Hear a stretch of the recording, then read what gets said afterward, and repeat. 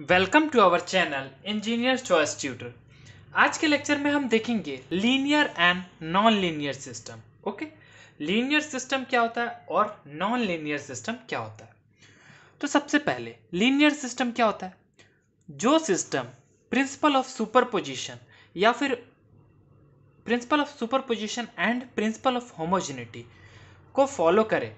Okay, जो system in दोनों properties को फॉलो करे उसे हम क्या बोलते हैं कि ये एक लीनियर सिस्टम है। It is clear? A system which obeys the principle of superposition and principle of homogeneity is called as linear system. पहला point. The next point, but non linear systems does not obey the principle of superposition and principle of homogeneity. अब हम देखेंगे कि homogeneity property क्या होती है, उसके बाद देखेंगे सुपरपोजिशन प्रॉपर्टी क्या होती है। तो होमोजेनिटी प्रॉपर्टी क्या होती है, चलिए देख लेते हैं। अगर कोई सिस्टम होमोजेनिटी प्रॉपर्टी फॉलो कर रहा है, ओबे कर रहा है, तो उसका बिहेवियर कैसा होगा? उसका बिहेवियर ऐसा होगा। कैसा? अगर उस सिस्टम में x ऑफ n इनपुट हम लोग दे रहे हैं तो हमें आउटपुट क्या मिल रहा है? y of n। ओके, उसी सेम सिस्टम में अगर हम a into x of n देंगे तो आउटपुट जो होगा वो भी a का मल्टीपल होगा, date is a into Y of n होगा। ओके, अगर हमने इनपुट में a मल्टीप्लाई किया तो आउटपुट में भी देखिए a मल्टीप्लाई हो गया है। It is clear? तो ये है homogeneity property. If a system obeys homogeneity property means if system produces an output y of n for an input x of n, okay, then it must produce an output a into y of n for an input a into x of n। इतना clear हुआ आपको? अब superposition property क्या होती है? देखिए, superposition property देखने से पहले कुछ चीजें हम लोग देख लेते हैं। और सुपरपोजिशन प्रॉपर्टी अगर कोई सिस्टम फॉलो कर रहा है, ओके, मान लीजिए ये सिस्टम है मेरे पास, ये सिस्टम सुपरपोजिशन प्रॉपर्टी फॉलो कर रहा है, तो उस सिस्टम में मैंने पहले क्या लगाया? x1 ऑफ n लगाया इनपुट, तो मुझे आउटपुट क्या मिला? y1 ऑफ n मिला। It is clear? उसके बाद क्या हुआ कि मैंने सेम सिस्टम में क्या किया? x2 ऑफ n लगाया, तो मुझे आउटपुट मिला y2 of n। Okay, system एक ही है, ठीक है। उसमें पहले मैंने x1 ऑफ n लगाया तो मुझे आउटपुट मिला y1 ऑफ n। फिर मैंने उसमें x2 ऑफ n अगर मैं लगाऊंगा तो आउटपुट मिल रहा है मुझे y2 ऑफ n। और अगर सेम सिस्टम में फिर मैं क्या करूं कि x1 of n and x2 of n को पहले क्या कर दूं? मैं एडर में डालूं। एडर में means combination भेजूं x1 of n plus x2 of n का as a input to the system, तो मुझे आउटपुट क्या मिलना चाहिए? y1 of n plus y2 of n। कब? अगर वो सिस्टम सुपरपोजिशन प्रिंसिपल फॉलो करता है तब ऐसा होता है। ओके, इतना क्लियर है? सो superposition property means a system which produces an output y1 of n for an input x1 of n and an output y2 of n for an input x2 of n, it must produce an output y1 of n plus y2 of n for an input x1 of n plus x2 of n। यही मैंने भी बोला। Okay, same system है, अगर वो system x1 of n input देने पे y1 of n देता है आउटपुट, और अगर उसी सिस्टम में मैं x2 of n देता हूं तो वो y2 of n देता है, तो अगर उसी सिस्टम में मैं दोनों का कॉम्बिनेशन दूंगा, मतलब x1 of n plus x2 of n input दूंगा, तो वो सिस्टम क्या प्रोड्यूस करना चाहिए? y1 of n plus y2 of n produce करना चाहिए। क्लियर है? तभी हम कहेंगे कि वो सिस्टम क्या फॉलो कर रहा है? सुपरपोजिशन प्रॉपर्टी फॉलो कर रहा है।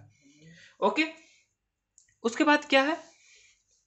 अब देखिए, किसी रिलैक्स सिस्टम H को हम कब बोलेंगे कि ये एक लीनियर सिस्टम है? कब बोलेंगे हम किसी सिस्टम को कि ये एक लीनियर सिस्टम है? रिलैक्स सिस्टम क्या होता है? Relax system means n equal to 0 पे सिस्टम है और उसमें कोई भी पास्ट वैल्यूज नहीं है। ओके, तो हम क्या बोल रहे हैं? उसको relax system. It is clear? सो आगे हम डिस्कस करेंगे रिलैक्स सिस्टम में, बता दूंगा किसी लेक्चर में क्या होता है अच्छे से। तो देखिए, अ relax system H is linear if कब? अगर ट्रांसपोज सी, देखिए transform, okay, transform of a1 into x1 of n plus a2 into x2 of n। Okay, क्या? Transform of a1 into x1 of n plus a2 into x2 of n is equal to क्या हो, A1 into transform of x1 of n plus A2 into transform of x2 of n। Okay, clear है? तो ये क्या है, ये अपना condition है। किसका कंडीशन है? For a system to be linear, ये कंडीशन है। Okay, this condition for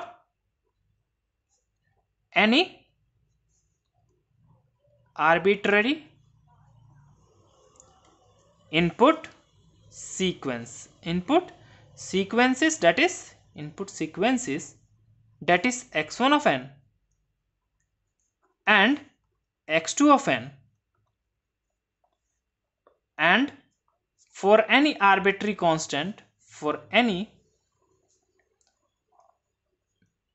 arbitrary constants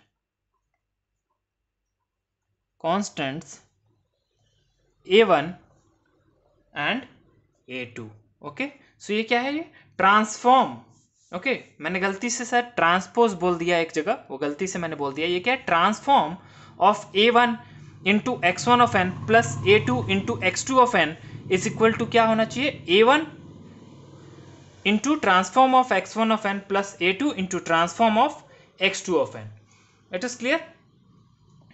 अब इसका प्रॉपर डेफिनेशन हम लोग देख लेते हैं। प्रॉपर डेफिनेशन क्या होता है, तो देखिए इसका प्रॉपर डेफिनेशन क्या है। Good definition of linear system, C a system is said to be linear if N arbitrary input x1 of n produces an output y1 of n and an arbitrary input x2 of n produces an output y2 of n, then the weighted sum, see this line is important, then the weighted sum of input, that is a into x1 of n plus b into x2 of n, where a and b are constant, produces an output a into y1 of n plus b into y2 of n, which is the sum of the weighted outputs. It is clear? और वही same condition मैंने यहाँ पे बता दिया है, वही जो अभी हमने इसके पहले देखा था। ओके, लेकिन अब समझ लेते हैं हम लोग, डायग्रामेटिकली एक्सप्लेनेशन देख लेते हैं हम लोग लीनियरिटी का। यहाँ से आपको क्लियर हो जाएगा, डायग्राम से सारी चीज़ें क्लियर हो जाएंगी। तो चलिए, सो क्या करते हैं हम, x1 ऑफ n लिया मैंने यहाँ पे, ये क्या है, मल्टीप्लायर। ओके, ये क्या है, कांस्टेंट मल्टीप्लायर है जिसमें मैं a1 से मल्टीप्लाई कर दे रहा हूँ। तो यहाँ पे क्या मिल रहा है मुझे, a1 into x1 of n। Okay, यहाँ पे मैं क्या ले रहा हूँ, x2 ऑफ n ले रहा हूँ। क्लियर? और यहाँ मैं इस मल्टीप्लायर का स्केलिंग फैक्टर क्या रख रहा हूँ, a2। तो यहाँ मुझे क्या मिलेगा, a2 into x2 of n मिलेगा। ओके, दोनों गए कहाँ पे, एडर पे गए। एडर पे एज ए इनपुट गए, तो आउटपुट क्या दिया एडर ने, a1 into x1 of n plus a2 okay into x2 of n दिया। It is clear?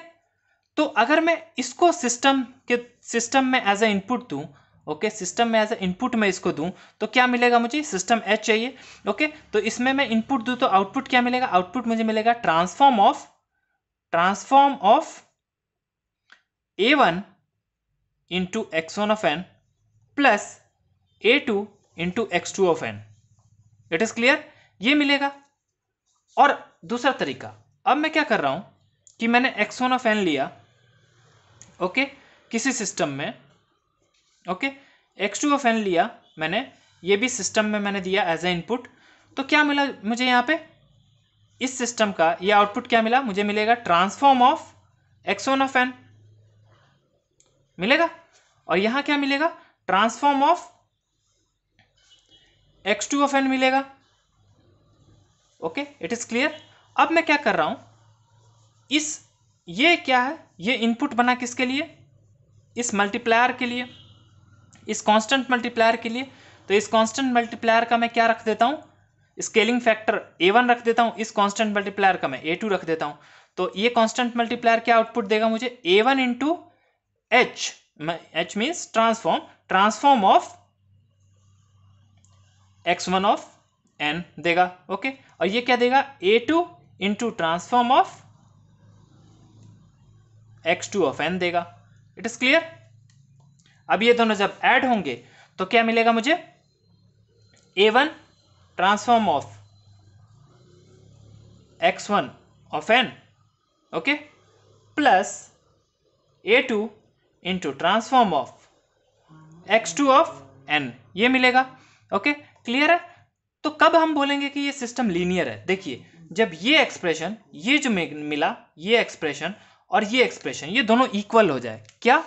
अगर सिस्टम, ये जो सिस्टम यहाँ पे, ये भी एच ही सिस्टम यूज हुआ है ना, हर एक जगह एच एच एच दिख रहा है, सब जगह एच एच एच ही सिस्टम यूज हुआ है, एक ही सिस्टम है ये सारा। ओके, तो कब हम बोलेंगे कि ये सिस्टम लीनियर है? देखिए, the system is linear, the system H, the system H is linear, okay, if and only if and only if and only if जो पहला हमने ये देखा, ये जो देखा, इसका आउटपुट क्या है? इसका आउटपुट बराबर हो जाए इस आउटपुट के। ओके, तब हम कहेंगे, मीन्स ट्रांसफॉर्म ऑफ, सिंपल बात में, transform of A1 into x1 of n plus A2 into x2 of n क्या हो जाए? इक्वल हो जाए A1 into transform of x1 of n plus A2 into transform of x2 of n के। तब हम कहेंगे कि कोई अपना जो सिस्टम है, ये सिस्टम क्या है? लीनियर सिस्टम है। तो ये हुआ डायग्रामेटिकल अप्रोच। ओके, डायग्रामेटिकली हम कैसे करेंगे लीनियरिटी टेस्ट, वो अगले लेक्चर में हम देखेंगे। तो ये डायग्रामेटिकली कैसे, क्या मतलब कि हम लोग पहले क्या कर लें कि दोनों सिग्नल को क्या करके ऐड करके उस सिस्टम में हम क्या दें? इनपुट दें। ओके, और तब जो आउटपुट आए। और दूसरे केस में क्या करें हम कि पहले ही इंडिविजुअल इनपुट दें उसी सिस्टम में। एक बार x1 ऑफ n दिया, एक बार x2 ऑफ n दिया मैंने, उसके बाद मैंने मल्टीप्लाई करके तब लास्ट में ऐड करके जो आउटपुट निकालूं। ओके, और पहले वाला आउटपुट जो आया वो दोनों अगर इक्वल आ रहा है, तब हम कहेंगे कि सिस्टम क्या है? लीनियर सिस्टम है अपना। Okay, it is clear. So this is all about the linear system and non-linear system. Okay, so thanks for watching this video. Please like the video and share the video and subscribe our YouTube channel.